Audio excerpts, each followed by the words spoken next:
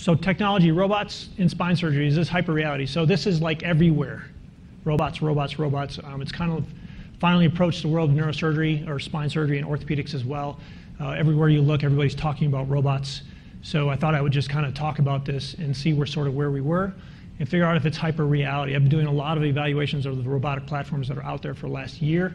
There's a lot of companies that are coming out with these. I'm not married to anybody or anything, just going to sort of give you the information as to where we sit today in spine technology. So hyper-reality. So MIS, minimally invasive spine surgery, is sort of the buzzword. You know, that's the buzzword that came out right before robotic surgery. Everybody wanted MIS, minimally invasive spine surgery. Why?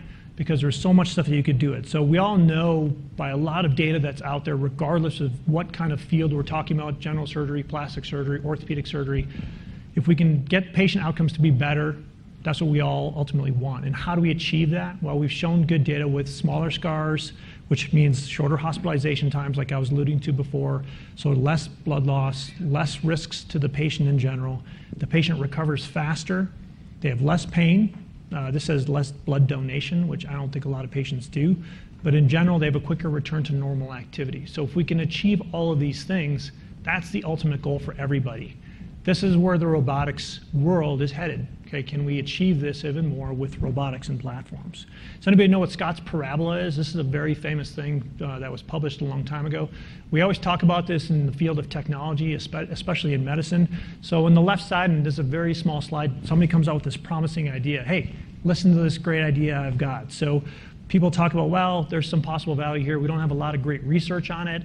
So we kind of talk about that right here. So the great idea starts here. We talk about sort of the implications of where we are with patients. We get a couple great encouraging reports. So people start talking about how great their patient outcomes are, a couple case reports here and there. And then the media starts to adopt it. They sort of figure out, hey, this is kind of the hype. Time magazine picks it up. You start having these pictures on the front of it. It gets introduced to more and more surgeons and the public. They start learning about it.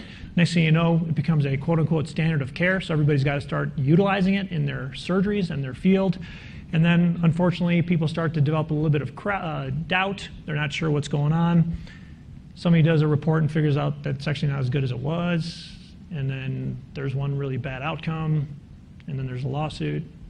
And then it goes away. All right, that's Scott's parabola. It's very common with a lot of technologies. And back in the day, it was the cage rage where everybody's putting in cages everybody's spine, and we found out that was not the right thing to do for people. So we've been through all of this before. And then people like V talk about the olden days of how they used to do it with just a C-arm and a rusty nail. This still does, see? For those of you who think that Lee Nelson works hard, this is him in his office. I share clinic with him on Thursdays. This is him about 12:30, 12:45 after lunch, trying to gather himself from that post-food coma. So we have different generations of robots that have come out. So it's not that robots are brand new. They've been around for a long time. Okay, so actually in the 90s here, there were a lot of robotic platforms that came out. And these are a lot of different companies here. This is the RoboDoc over here, the Caspar. This is in some sort of random Swedish robot out here. This is the Mako ZCat robot. So these are a lot of different robots that came out in the 90s. Again, so robots have been around for decades, okay? But the problem is we've never been able to achieve anything that's been usable from that perspective. Second generation robots came out in the 2000s here.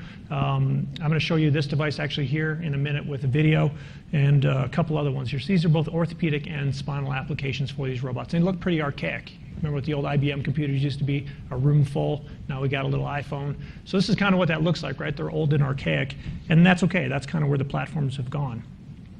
Now we're at sort of a different place in robots and technology in general. And there's different classifications for how you can define a robot, okay? There's one that's a supervisory controlled, which means that the surgeon plans the operation and the specific motions, and then the robot itself will actually perform those specific motions autonomously with the surgeon direction, okay? And then you have telesurgical, which is like the Da Vinci robot, which we do not use in spine or neurosurgery, but the general surgeons use it a lot. And those are a little bit different, where the surgeon is actually utilizing and controlling the robot itself through hand controllers. It's almost like a video game from that standpoint. And then there's shared control, which I've actually heard the terminology called a cobot instead of a robot, okay, where the surgeon and the robot actually will control the surgical instruments at the same time. and that's kind of where we're talking more so from our field. So the Da Vinci is something that everybody knows. I've actually never used a Da Vinci because it's a different field from our standpoint. But essentially, Intuitive came out with this device. It got FDA approved in 2000. It is not utilized for spinal instrumentation at all, which is why I don't know anything about it. But what they do is laparoscopic approaches in general surgery. So the surgeon sits behind a console, and there's several robotic arms. I think there's 3 or 4 different robotic arms there that they can control. I don't know what she's doing, but he's controlling the machine over here, and he's suturing, opening, holding things out of the way. So that's a robotically controlled arm right there. Okay, that's the Da Vinci robot, which everybody seems to know. With the Da Vinci, they performed an ALIF, so an anterior lumbar interbody fusion. It's a procedure that we do to get to the front of the spine through the abdomen. Okay, so you move the peritoneal content sideways, and you do essentially a discectomy fusion. That's called an anterior lumbar interbody fusion. So they figured, hey, if we can make the smaller incision for the ALIF to do the surgery, people get better faster. And some of you guys have seen these. So they did actually a laparoscopic ALIF in 1991, and they performed it with the Da Vinci robot. And they didn't show any real advantages over doing just an open procedure with regards to blood loss, time in the OR, skin incision, and things like that. And there was a huge steep learning curve for the surgeon to be able to learn this device. Okay, so over the years, they just kind of said, well, didn't really help, just lengthen the OR time. So didn't really make a huge difference. There was another study that was published in 2013 and 2011. Small case series, again, these are not level 1 evidence, but people published their results and said, hey, the Da Vinci for ALIFs had a great sort of dissection of the tissues, and they didn't injure the kidneys or anything like that. Most good surgeons wouldn't do that anyway, so kind of take that for what it's worth. So it's kind of fallen out of favor, even though people were doing that. Scott's parabola. People were talking about it.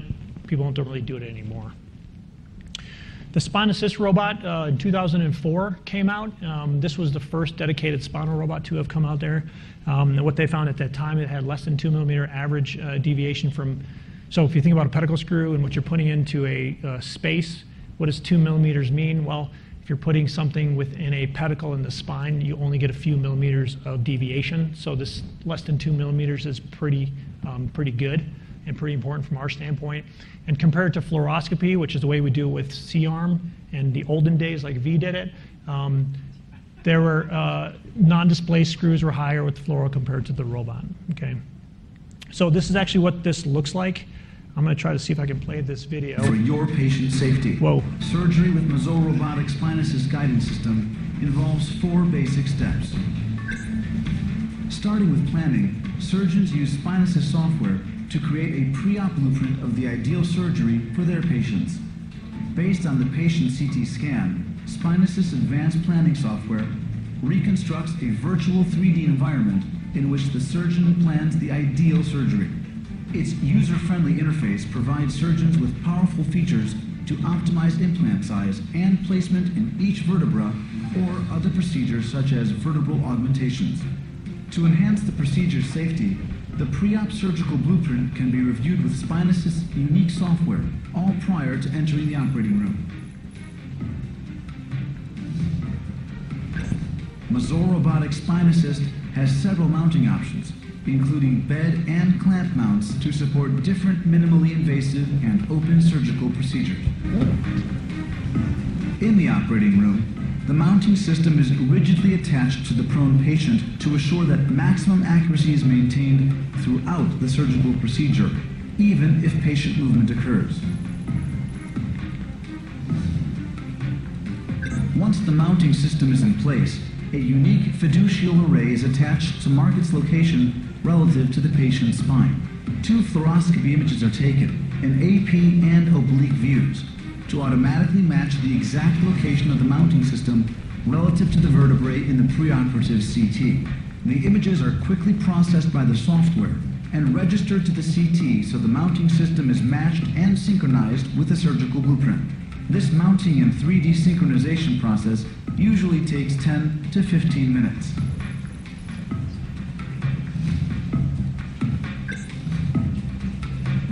With the surgical blueprint matched to the anatomic location of Spine Assist's robotic arm, the surgeon selects a target vertebra from the preoperative plan. This action sends Spine Assist into position to guide the surgeon's tools and implants with the highest level of precision for each desired placement. This process continues until all implants are safely placed in their pre-planned location with 1 millimeter accuracy.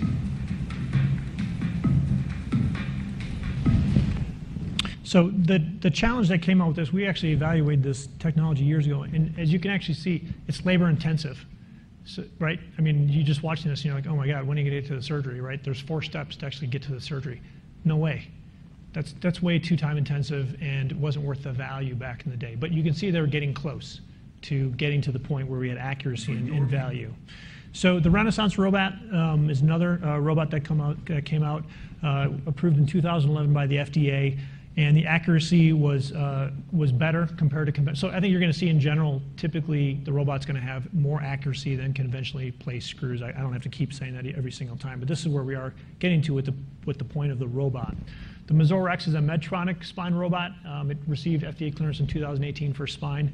This is their latest version out here, and you can actually see they've reduced it from 4 to 3 steps here, and I think that there's a video here for this one as well.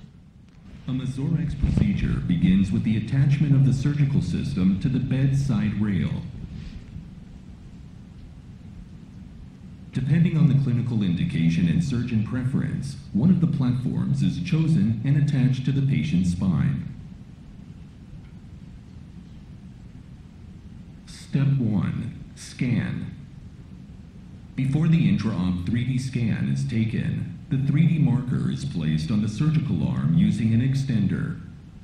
A 3D scan of the patient is taken and uploaded to the Mazor X system software. The intraoperative 3D scan is used in place of a preoperative CT scan. Step 2. Plan. The surgeon plans the ideal procedure for the patient using the Mazor X system's 3D planning software. The planning software interface allows the surgeon to review and modify this plan in axial, lateral, and AP views until fully satisfied with the location and purchase of the implants. The surgical plan can be reviewed in a virtual video mode, displaying the anatomy slice by slice in all 3 anatomical planes. Step 3. Operate. Once the surgeon's plan is complete, the surgical arm is sent to the planned trajectory, allowing the surgeon to instrument with precision. This process continues until all trajectories have been executed and implants are placed in the planned location.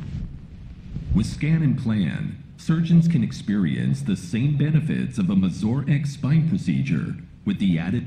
Okay, so I just want to show you that because you can understand how the robot's now evolving a little bit faster, shorter steps with that. And what's actually now better is the sort of the planning softwares that have come out. So you can start to actually calculate your screw lengths and make them really sort of customized to the individual pedicles. So as you can imagine, the patient's anatomy will be variable with regards to how big of a screw size diameter you can put in and length. So rather than just being the standard screw size, we can put in more customized screws from that standpoint. The planning is better. The other thing that helps us is with the planning software in general for almost all these platforms, you can try to see where all your screws will be placed in a multi-level fusion surgery. So if you can do like a scoliosis patient or a multi-level fusion, if we put in our screws, what happens is if you start deviating your screws to say, I need this trajectory to be a little bit more ideal than not. Sorry. Rod's on call.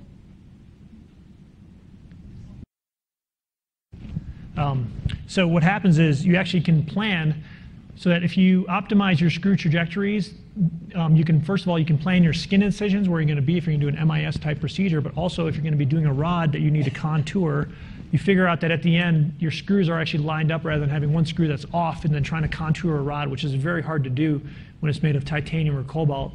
And you have to sort of spend all this time at the end of the case when you're exhausted trying to get that rod to fit. So the power becomes in these kinds of pre-planning softwares. Does that make sense? You customize it and you make sure that the surgery actually goes a little bit easier and better compared to what it used to be. Does that make sense? Because then you have to sort of deal with this at the end of surgery after you've already placed all your screws. The ROSA robot was by MedTech Surgical, but I believe has now been bought by Biomet Zimmer, which is another big hardware company, a lot of orthopedics and now spine. They're mainly for joints, so hips and knees and things like that, and they're coming out with a spinal application as well. And what they actually have the ability to do is dynamic tracking of the patient in real time on the table. So again, each iteration of the robot is getting better and better with regards to the accuracy and what we have to do intraoperatively. This is what they call with a dynamic guidance. So if the patient moves or anything like that on the table, the robot can detect that movement, okay? And that's really important for accuracy, because if a patient moves and you have your screw placed over here and the patient moves a couple millimeters this way, you're going to shoot that in the wrong spot. So now you can actually track that and more accurately place the screw. Does that make sense? So again, a slightly better iteration than what we had before. The Excelsius GPS is a Globus medical device, and they got FDA approval in 2017. And some of the drawbacks that were there from the previous robots has been improved upon again. And the reason is what they do is they actually allow for multiple options for the patient tab registration. So you can do a preoperative CT, intraoperative O-arm, or an intraoperative fluoroscopic scan. Their arm actually, they'll probably show a little bit as a multi you can change it to multiple different devices to be able to use, so a drill holder, things like that. So one sort of click on, click off, so the arm is now has multiple uses and multiple purposes there. And you can see that here with the surgeon that's doing that, and you can drill much better. So the accuracy, again, is even high, and we already know that now as we get through all these robots. He's staring at this very intently. It kind of creeps me out. Nobody does that in the OR, by the way. It's like a creepy actor. So that's what it does. So essentially it's moving in place and is dynamic tracking, and then you just shoot your drill and shoot your screws in. Okay, so again, these are the things that are becoming better and better. We already talked about radiation exposure reduction with the robots, customized plans for the patient, which increases OR efficiency for the patient. It improves your subtle anatomic variations that we have to sort of deal with on the fly, usually. Increase accuracy and safety of the instrumentation for our patients. We can do more MIS procedures that we couldn't do before and much more comfortably. And they're actually showing that are reducing our OR time, because you don't have to spend this time exposing the patient, doing your hardware, and then closing the patient. If you do MIS, you have small incisions which close very quickly from that standpoint. And of course, hopefully reducing the overall complications, which is the goal. This is an example of a good robot, the Roomba. But we have, unfortunately, limitations with what our robots can't do today. So you say, well, it just is kind of a really expensive arm, right? Well, what are the things that we're looking to in the future, and what's going to probably be coming out? The ability for actually the robot to be able to just drill and screw for us, right? Like, I just want the robot to put the screws in for me so I can sit back and drink my latte. I want it to contour the rod for me when I'm tired at the end. I don't want to spend all the time contouring the rod. I want it to do it for me at the end. Can it do a decompression for me? Just go in there and zip, zip, zip, open it up and take the bone off. Can it do the fusion for me? So these are the things that we're going to look to the future. Can't have the capability today, but it's probably coming out very soon. These are some of the papers out here. Again, these are very small numbers here. Sorry to tell you, but in general, accuracy of robotic screw placement is high. Okay, it's very good in general. And again, now the data is actually coming out, and this is where the power of data analytics comes. So what's happening here is the robot shot one dart, landed right there. It did a quick analysis of the board, and you're going to see the next 4 darts land. Bingo. Okay. So machine learning, AI, all that stuff is coming. So not only do we want to be able to place screws accurately, we want the robot to be able to do things, predict, where am I going to put my screws? What does Rajpal typically do? This is what he typically does. This is what the patient needs, and start doing that. I know it's scary, but this is where you start to get into stuff that's kind of cool, actually. So this robot missed once, analyzed the board, and hit the next 4 in the bullseye. And that's what you couldn't see. And that was machine learning off one shot. So this just came out in 2017, and again, there's more paper and data coming out because the robotics platforms hadn't been around for a long time, so we don't have enough cases to report on. That's what everybody wants, good data and literature.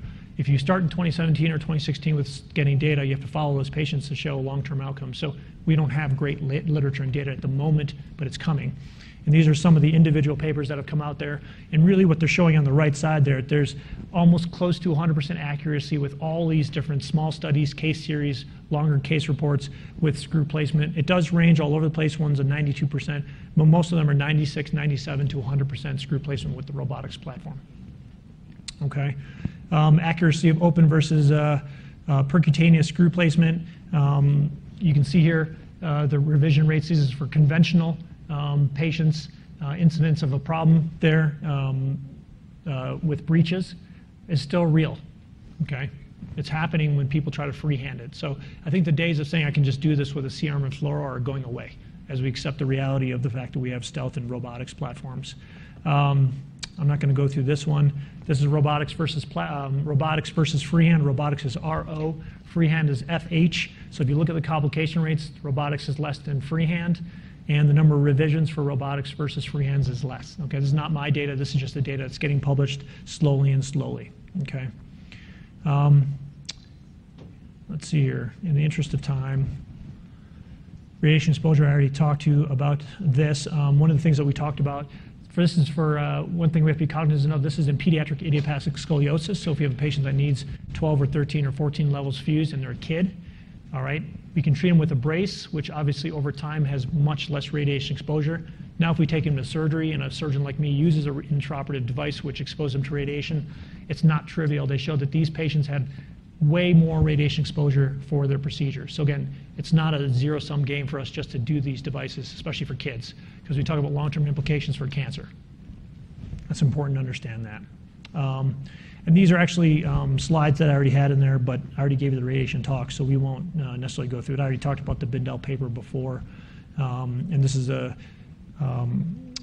overall systematic review, which is not a lot of papers out there of fluoro versus fluoroscopy, and they did 5 studies comparing robots to fluoro, and the duration of surgery was not that significant, obviously because robots were still learning how to use the robots to make things more efficient and faster, but they did find the radiation exposure was less in robots compared to freehand, which is what we've been talking about. There's always this learning curve aspect of it, and this is Lee Nelson trying to load a dishwasher. It took him a couple tries. I was watching him, but he had Mike Kiley, his right-hand man, there helping him out. So I think we got him done okay without breaking him. Oh, it's a video? Well, that's even going to be more of a disaster. I don't think it is.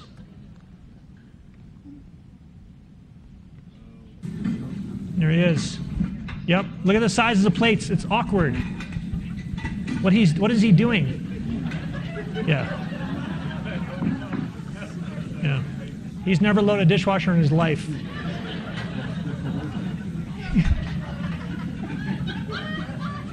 Surprised you know how to load that dishwasher, Lee.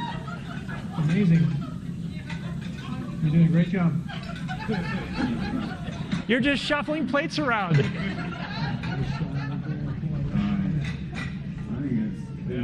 Yeah, yep, shut it, close it. It's good. Yeah, he did put the soap in, to be fair. I don't think he put it in the right dish place, though. He probably put it in the... So anyway, I do applaud you for trying that, Lee, but I think you doubled the work for Michelle. There is a learning curve for everything, like we talked about. When you adopt any sort of new technology, there's always a learning curve. But the nice thing is actually for robotics, that learning curve has actually been much smaller than the adoption for some of the things like the stealth navigation. If you look at stealth navigation, 1 to 1.5 years and 30 patients for navigation versus 30 patients and 1 to 13 patients. So it's, I think people also, it's a different generation. Everybody's growing up with their iPods, their iPhones. Sorry, that dates me. Their iPhones and the computers. So it's a different generation. They adopt this technology way faster. They have that 3D brain that works with the technology that we have to sort of learn. What's the downsides? Affordability, degree of value added. So we spend a lot of money on buying these technologies, but is there actually value added to doing that, right? These are not cheap devices. So the adoption is somewhat slow to bring these in, and there's nothing wrong with that. We have to evaluate long-term outcomes. Like I said, we don't have good long-term outcomes for robotic stuff. We know instantaneously what the accuracy is, but that's the only data I've been showing you, right? We don't know the 5, 10 years. Does it even matter? I don't know, right? Efficiency, does it take much longer to do a robotics case versus a standard case? And then does that reduce the number of cases you can do in a hospital? And does it make you less efficient? And then overall cost. It's got to be a cost that comes down, not goes up for everything that we do. So what do we know and what do we accept? And I stole this from Dr. Sig Bervin, who's a very smart guy out in California. There is a future need for intraoperative navigation in robotics. We know that, okay? That need is variable, though, for the patients and the surgeons. I think that we are undeniable and inescapable trend towards integrating technology into healthcare. We already all know that, okay? If you're not on this bandwagon, you're gonna fall behind. And that's not a reason to join it, but robotics is probably here to stay, and we have to accept that, all right? The design itself, the optimal design, is still evolving, is still to be determined. Like I said, every iteration of the robot is getting better and better, and that's the most important thing. The significance in design, well, There are things that make some robots better than others, but there's trade-offs. It's like buying a car, right? Why can't I just have everything I want in this car? Why does it be pieces of this one and this one, right? That's how it is when you buy anything. So future adoption will be dependent upon which of those actually wins the race. In healthcare, though, we can't just say, oh, I want the robot. Things don't work that way anymore, right? There's a lot of cost containment going on in general. So you have to add value, and you have to be cost savings. Those are the most important aspects of any adoption of technology. So we have to improve our benefits and outcomes for our patient. That's the most important thing, no matter what we are doing. And we have to increase the durability of what we do and the outcomes for our patients. But not only that, we have to reduce the price of what we do. I mean, spine surgery in healthcare is way too expensive. You've all seen those graphs, which is crazy. It's not sustainable. The amount of patients that get reoperations, readmissions, we have to reduce that stuff. It's not fair to the patients. It costs money. For revision surgery, about 5 years ago, it cost about $32,000. That's expensive, right? There's a real cost to doing that, not only putting a patient under anesthesia, but the risk of infection, things like that. So we have to figure out how we can improve those metrics and outcomes over time. Intraoperative technology, a lot of things are driving this, okay? Obviously, there's surgeon experience. What do we want? The surgical techniques that we're coming out with. We're doing things now that I never learned how to do 10 years ago in my fellowship and training. So we're doing more and more things in better ways, more deformity, more MIS, and then obviously going to change the dynamic of how our ORs are, right? You can't have all this technology in a tiny little closet. We need bigger and bigger spaces to be able to incorporate all this technology. So these are all factors that are important and costly to the hospital. So in general, in conclusion, hopefully this will answer your guys' questions. You know, it's a pretty promising technology that's out there. Hopefully we can improve where we are today in spine surgery. I do think that we're going to continue to improve our safety and cost metrics, and hopefully utilization will go up. There's definitely a learning curve, but as you can see, that learning curve is getting smaller and smaller for surgeons like us, and hopefully, as we are doing, collecting data on our outcomes. Okay, we got to publish data and show that there's a real value to our patients and not just adopt the technology. So the most important thing is that it doesn't make a bad surgeon good. Okay, some people are too reliant on technology to make them an excellent surgeon. You can take a great surgeon, make them better, but you can't take a terrible surgeon and make them any better. And then I'm just going to sort of just show you this slide because I don't know what he's doing here. This is at a party, and somebody busted him in Birkenstocks and socks. I think that's called the dad shoes, but I don't know, maybe that's a new trend.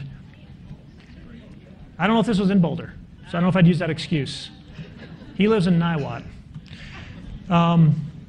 So future area of growth, we talked about bone removal, decompressions, and then, you know, computer-aided manufacturing for some of these things, 3D renditions of the bone that we're going to do. I talked about sort of the intraoperative robot machine learning, things like that, AI, and, you know, getting better and better. So that's really all I have for you.